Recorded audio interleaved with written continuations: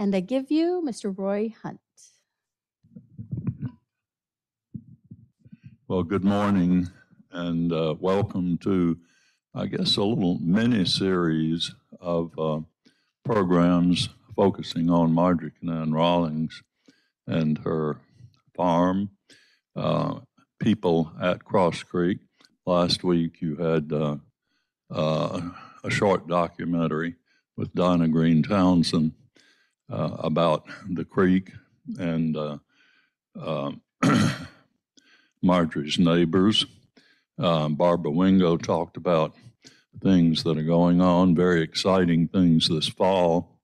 But Flo Turcotte, and I hope I have the title right, is archivist for the Rawlings collection. She's also archivist for the Zora Neale Hurston collection. I've known Flo for I don't know how many years, 25 to 30 at least. And she has been everything in terms of Rawlings. She has served as president of the Marjorie Kinnan Rawlings Society. I think she's CEO of the Friends at the moment. But there is no other person better qualified to tell us about the life and times of Marjorie Kinnan Rawlings, and so I turn it over to Flo. Good morning, everyone. Nice to see, in quotes. Some of you, thank you, Roy, for that introduction. Yes, indeed, Roy and I have been friends. We met each other through our association with Rawlings and his interest in Rawlings. I became curator of literary manuscripts here at UF in the libraries in 2005. And I probably knew Roy even before that because I was, interested in Rawlings and even before I took this position. So it's kind of a dream position. I love what I do.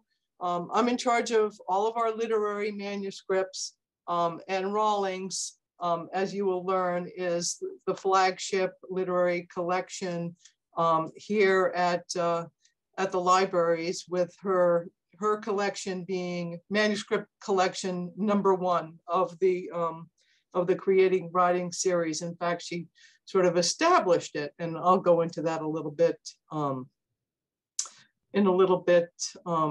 explaining some more about that. So I'm excited to be here. I love Rawlings, and as Roy indicated, it's been there's quite a bit of activity that's going on and about Rawlings this fall, and I'll tell you a little bit more. I know you've heard about the activities associated with the yearling, but I'm also going to give you a preview of some other things that are going on with regard to the biographer of Rawlings. So thanks for inviting me to speak to you today. My title is The Life and Times of Marjorie Kinnan Rawlings. My not so hidden agenda is to talk to you also about a very special series of events that are taking place here in Gainesville and in Cross Creek and in Marineland on November 19th through the 21st. Anne McCutcheon, the author of the newish Rawlings biography, The Life She Wished to Live, a biography of Marjorie Kinnan Rawlings, author of The Yearling, will be coming all the way from Laramie, Wyoming, to give 3 book talks here in a week or so. The first one on Friday the 19th will be limited to 50 people and will be in person at the Matheson History Museum. It will also be live via Zoom. I'll show you the details about these series of events at the end of the presentation, and I can send you via Julianne the flyer that describes the different, how to register, etc. Books will be for sale at each one of these events in case you haven't had a chance to pick up the biography. So I'm I'm a employee of the Special and Area Studies Collections Library at George A. Smathers Library in the old Smathers Library building. And this is just a sponsorship slide that shows you the reading room and the building that we are housed in on campus. Our department is home to substantial holdings of rare print, maps, archives, and manuscripts, as well as interdisciplinary collections pertaining to geographical, national, or cultural regions. Our materials and personnel advance the university's research mission and spark the minds of our students. This is the mural from 1953 in our grand reading room. The primary focus of my job and our literary collections are authors who lived in and wrote about Florida. Two of our flagship literary collections are the Marjorie, Kinnan, Rawlings, and Zora Neale Hurston papers. The two women were friends, and we have the correspondence between them in the collections. I could do another presentation at another time about Zora Neale Hurston, but today we will focus on Rawlings. This is a photo of the first page and the entire manuscript of the 1939 Pulitzer Prize winning novel, The Yearling. Rawlings left her entire manuscript collection to UF after her death in 1953, and we have continued to acquire materials related to Rawlings ever since. The materials arrived here well cared for and have been fastidiously maintained over the years. So a little bit more about this manuscript coming later in the presentation. Marjorie Kinnan was born on August 8, 1896 in Washington, D.C. A pensive and precocious child, she learned to read and write at an early age. At age 12, she won a $2 prize for a story published in the Washington Post. Her mother was Ida Trapp Hagen Kinnan. Marjorie had a tumultuous relationship with her, which she chronicled in a book called Blood of My Blood, which went unpublished until 2002. Her father was Arthur Frank Kinnan, an examiner in the US Patent Office. Frustrated by his bureaucratic career, he bought a dairy farm in Maryland and introduced Marjorie to his own appreciation for nature at a young age. He died in 1913 when Marjorie was only 16. The next year after Marjorie graduated from high school, she, her mother, and younger brother Arthur moved to Wisconsin so she could attend college in Madison. Marjorie did very well at Wisconsin and entered Phi Beta Kappa her junior year. She was active in the theater troupe and enjoyed writing in the university's literary review. She fell in love with one of her fellow writers at Wisconsin, a young man by the name of Charles Rawlings.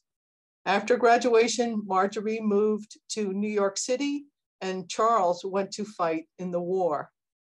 They were married when he returned from Europe and they moved to Rochester, New York to be near his family.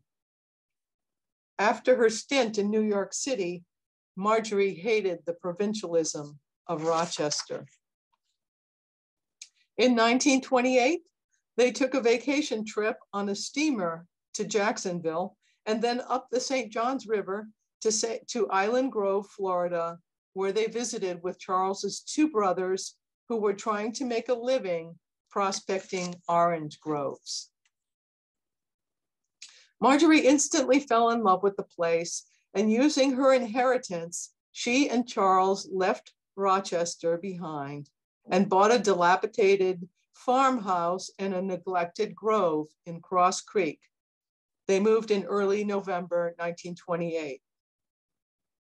Their intention was to sit and write while the oranges grew and made their living for them.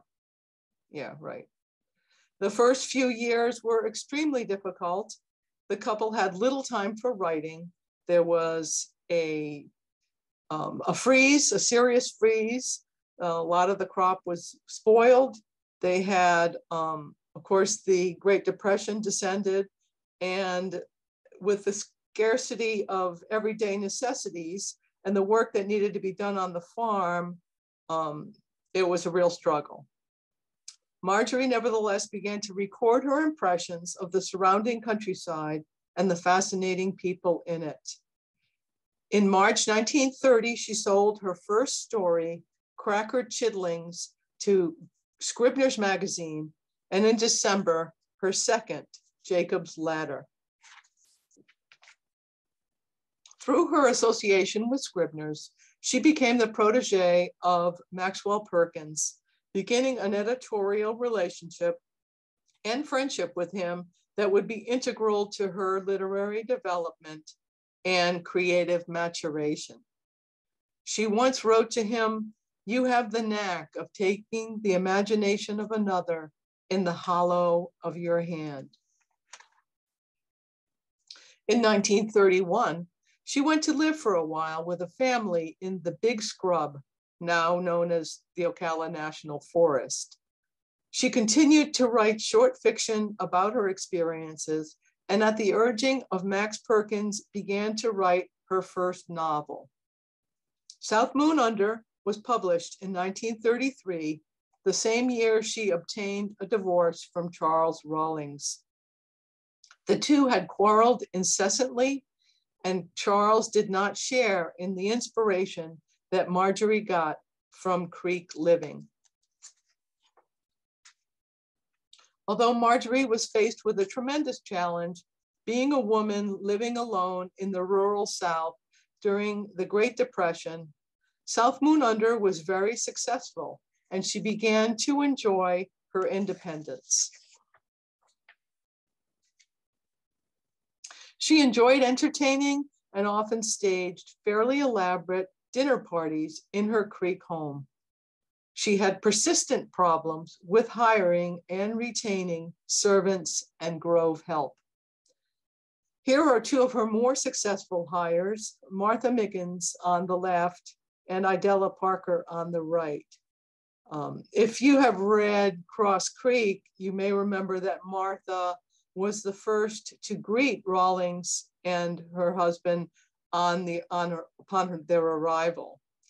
Idella later wrote a book called The Perfect Maid about her mixed experiences with Marjorie.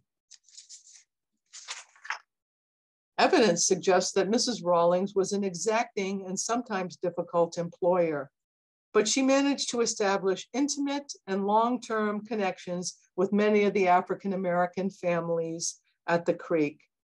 Here's a photo of a group of Rawlings friends being entertained by the hired help at a soiree.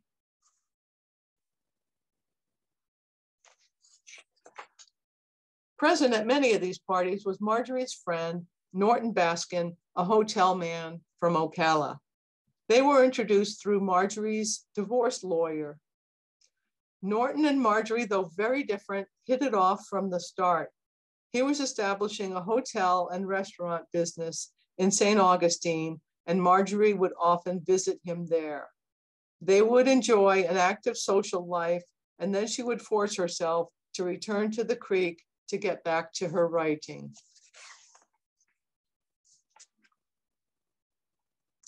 At Max Perkins' urging, she was beginning at this time to coalesce her ideas for a boys' book about life in the Big Scrub. If you look at the book called Max and Marjorie, you can read their letters back and forth, with Max gently suggesting a different focus for the story as early as June of 1933. Marjorie had a different idea and was working on what ended up being her second novel, Golden Apples. Under Max's gentle tutelage, Marjorie produced what was to be her most successful book, The Yearling, in 1938. She was awarded the Pulitzer Prize for Literature for The Yearling, which was printed in many different languages. During World War II, armed services editions were printed that could easily fit into a soldier's pocket. And many of these books are still in existence from the World War II period. As a result, Rawlings received hundreds of letters from servicemen, especially from those from Florida and other Southerners who read the Yearling and found that it assuaged their feelings of homesickness during the war.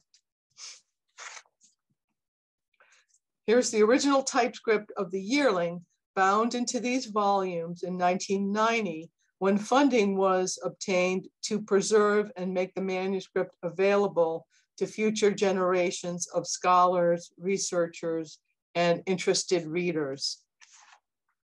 Each page of the manuscript was encapsulated in mylar and bound into these 9 binders, which were then put into custom-made slipcases. The Mahoney family from Ocala donated the funds necessary for this massive project in memory of their son, Frank, who, like many young people, grew up in the Ocala National Forest area. He was tragically killed I think in a car accident in 1990, and he's always associated himself. I'm like the boy Jody. I grew up in the scrub, and so his parents donated this for this preservation work in his memory. Many opportunities like this one exist for those that might be interested in taking on similar projects, either on a large or a small scale. Please contact me if you'd like to discuss this in further detail. As you may know, and as you will be seeing this next week, I believe you definitely know, the Yearling became a major motion picture in 1946. Here's Marjorie, a picture of Marjorie on the set at Salt Springs, where some of the scenes were filmed the year before.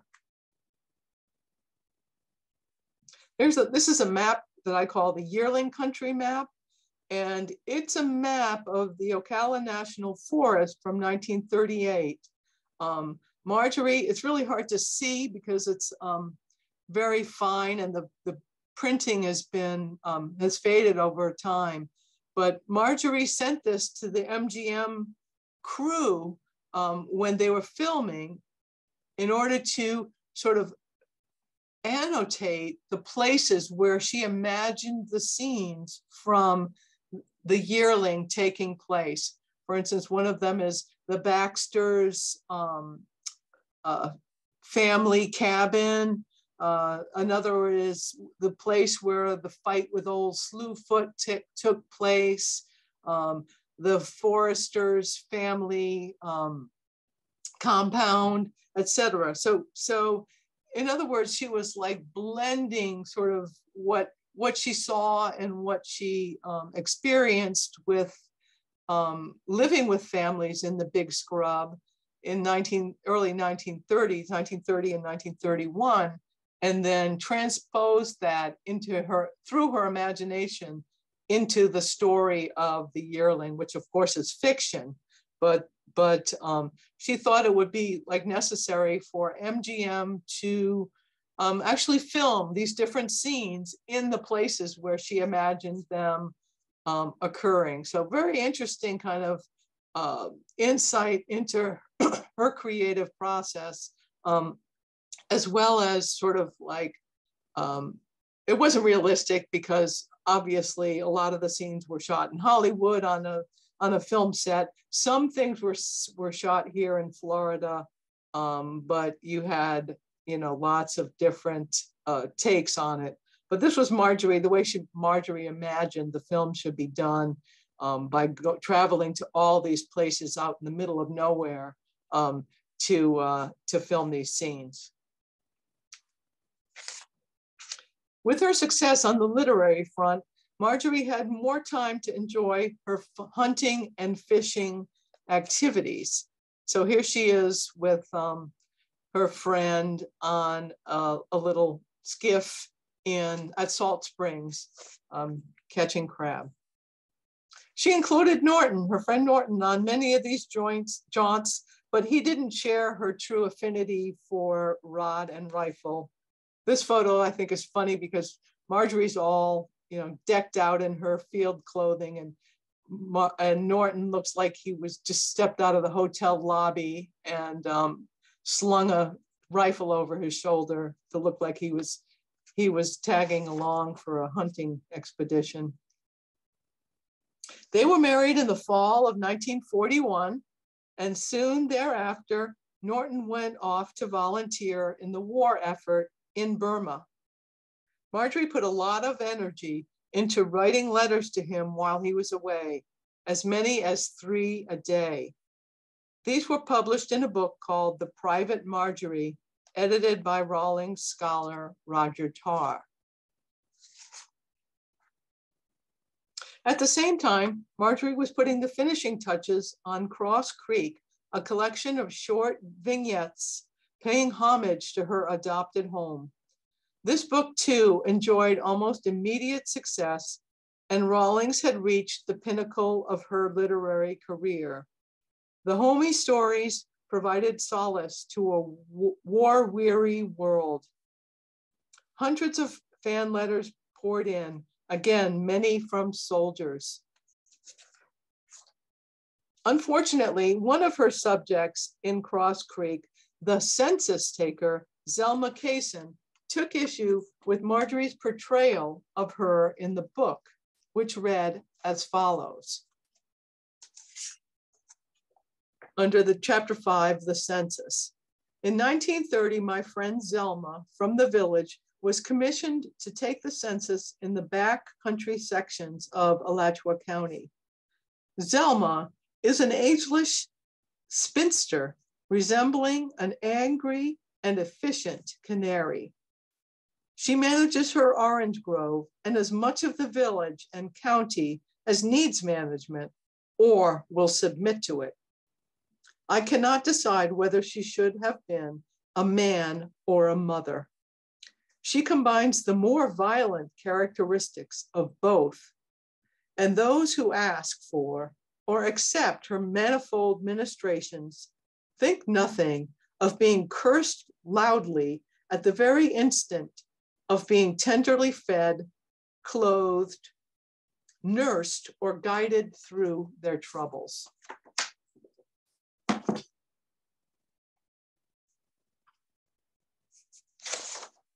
In January of 1943, Kaysen entered a $100,000 lawsuit against Rawlings for libel.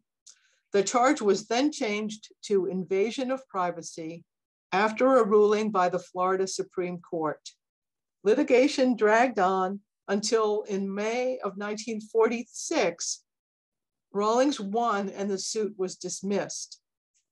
Kaysen appealed, however, and in 1947, the state Supreme Court overthrew the decision, stating that the book had caused Zelma injury by parading her private life before the entire world. It awarded Zelma damages in the amount of $1 plus court costs, which amounted to about $10,000. Marjorie was devastated. She spent the summer in Van Hornsville, New York with some friends in order to escape the publicity and gather material for her last novel, The Sojourner, which she had been trying unsuccessfully to write since 1943.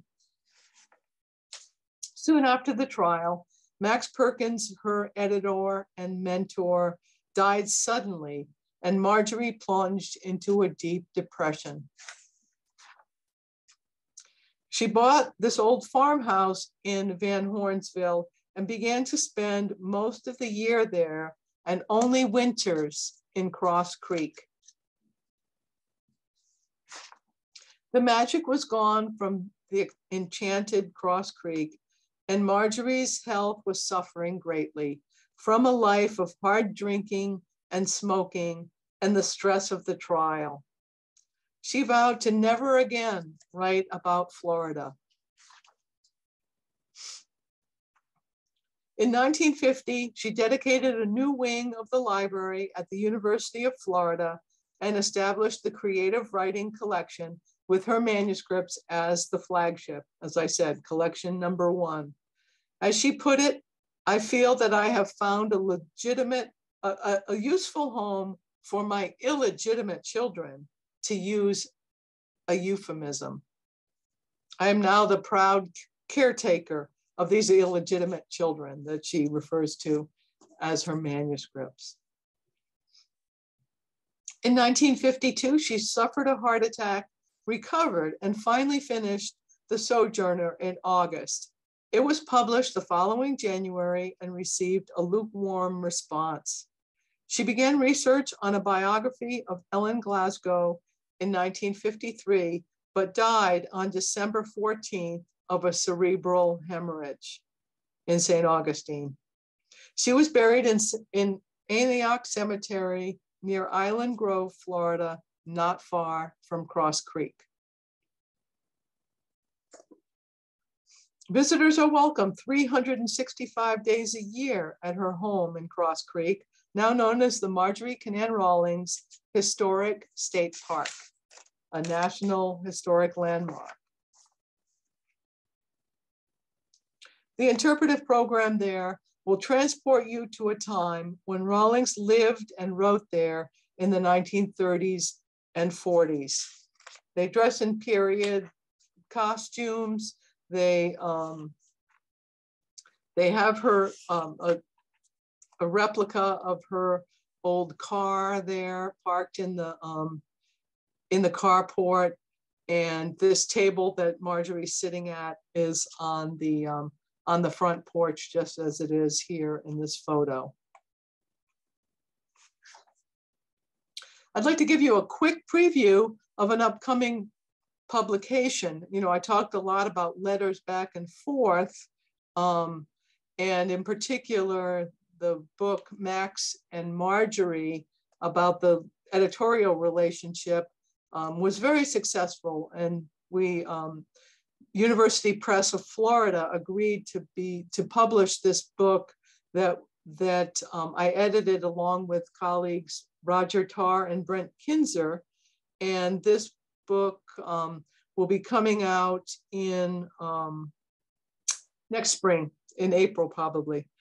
This amazing collection of letters back and forth between Rawlings and her protege and eventual literary executor, Julia Scribner Bigham, who was the daughter of her publisher, Charles Scribner. This collection was donated to UF libraries a few years ago, and we jumped right on. It was fascinating stuff, and we edited the letters and got them into a volume, and I hope you'll check it out when it comes out next spring. Speaking of upcoming events, I'd like to call your attention to this a series of book talks that Ann McCutcheon, as I indicated, will be coming from Wyoming to do a talk at the Matheson Museum on Friday, November 19th. There will be a live event that we're asking people to register ahead of time, so because it's limited to, I think they're saying 50 people will be able to attend in person, and then there will be a Zoom link to be able to watch it online if you're not able to get a place at the Matheson. While she's here in town, we've arranged for her to be doing a reading outdoors at the Marjorie Kinnan Rawlings Historic State Park on Saturday, November 20th, and she will be on the porch of the tenant house there in Cross Creek, weather permitting, and so attendance there is unlimited because it will be an outdoor event. She will also, the folks in Marineland were clamoring for her to appear as well, so she's going to be going to St. Augustine on the 21st on Sunday afternoon and doing another reading at Lohman Auditorium there at the Whitney Lab. And so all three events are sponsored by UF Libraries, by the Matheson, and by a generous stipend from Jack Davis and the Rothman Family Endowment to get Anne here and to get this information, to promote the book and to talk about Rawlings's life. So Roy said I'm the expert, but Anne McCutcheon has also done a great deal. She spent almost a year researching, more than a year actually, researching Rawlings, and she and I have developed a friendship. And I think this book is fantastic. If you want to learn more about Rawlings, I recommend you read the book and or attend one of these events. I'm here here's my contact information if you want to ask me some more questions, but I'm also here. I'll stop sharing and put my camera back on, and we can I can answer questions. Thank you, Flo. Before the questions, I'd like you to confirm a story I've heard, which I think is wonderful in a way, about Marjorie's burial. I recall hearing, and you can confirm or deny this, that when Marjorie and her husband were on their way to the funeral of Tom Glisson, JT's father, and I think he's subject of one of the chapters in Cross Creek and the terrible death he suffered from drinking poison inadvertently.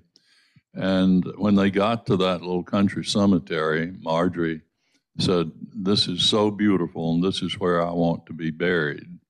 And when she died, and they were on the way to the cemetery, Norton realized that it was the wrong cemetery. And what do you do about it at that point? So she ended up being buried a rather short distance, 30 feet from the woman who had sued her for invasion of privacy.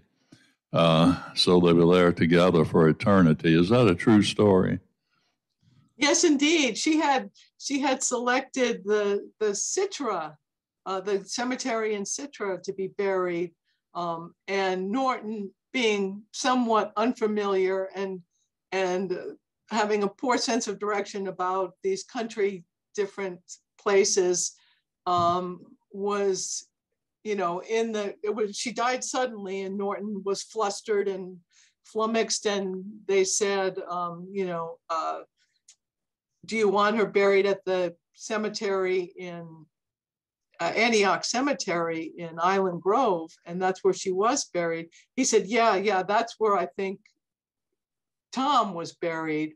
But then he noticed, and he didn't know this until he was actually in the hearse, then they were going to bury Marjorie, that it was the wrong cemetery. And being a gracious Southern gentleman, he did not deign to make a fuss and raise a ruckus about that. So indeed, ironically, she is buried just a few feet away from her nemesis, who, according to legend, she also was reconciled with before she died.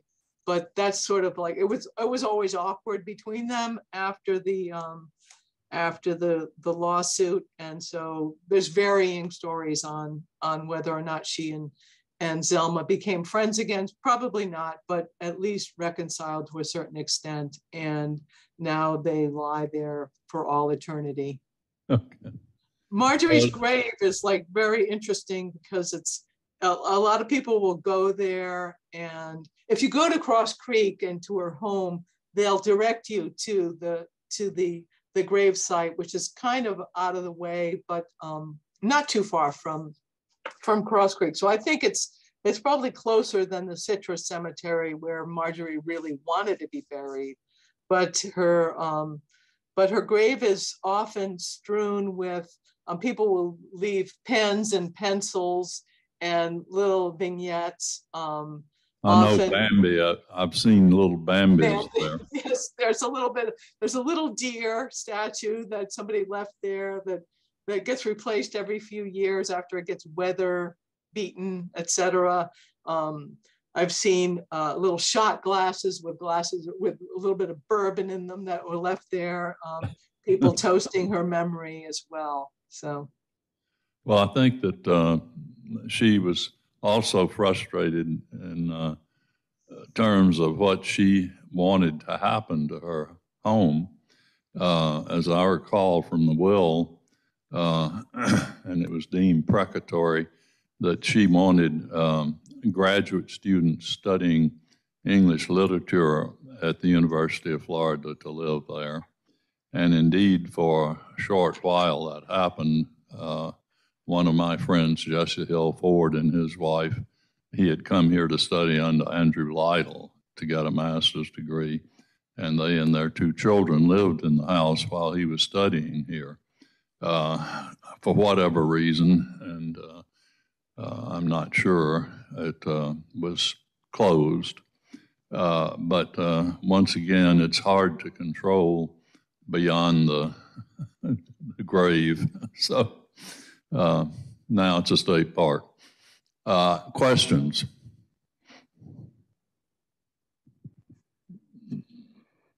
You've left them speechless, Flo. There is a request. Do send me the information and links to the events, and I'll be happy to share them with our members. oh sure. I can send you the flyer. I have it in PDF, and I'm not sure I can just drop it in the messages, but I will send it to your email. Is that okay? That's perfect, and then I can. And you can distribute it to whoever wants to. And yeah, the links are on there in any case on the PDF, so you can share that. Thanks for the question. Questions? No questions. Well, you're missing your opportunity to get your questions answered from the expert. But thank you so much, Flo, for being with us today. And thanks to all of you, both in the room and at home, for being with us. And we will conclude this mini-series next week with a showing of the yearling because of the 75th anniversary of the premiere of that wonderful but sad movie. I always cry. I was given the book for Christmas soon after it came out, and I read the book, and I thought, why would anybody give a child this book to read? So the sad ending hasn't changed over the years, I don't think. So again, thank you for being. Yeah, the yearling was, Marjorie never thought of the yearling as a children's book. She thought of it as a book about a boy. It's a coming of age. I think it's a classic of American literature, but it became a book to give to children. And she always chafed against that characterization of the book as children's literature. And I think it resonates more with older people, if it's a teen coming of age, the kind of thing, but more, I think, with the with adults in the adult audience. The movie is also not a children's movie. The movie is very sentimental. It was done during World War II, came out at the end of the war when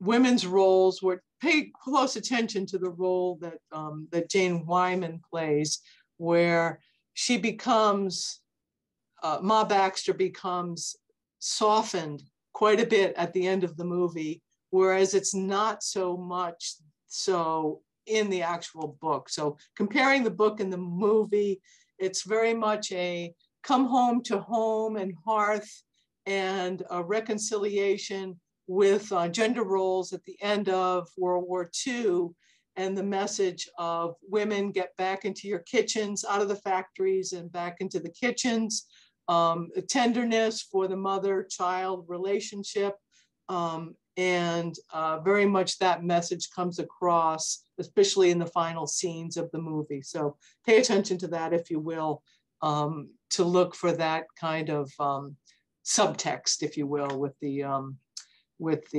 movie. That's very helpful background for our viewing of it next week. So thank you, Flo. And Yeah, again, sure. Thank you for being with us. All right. Be well, everyone. Thank you. You too.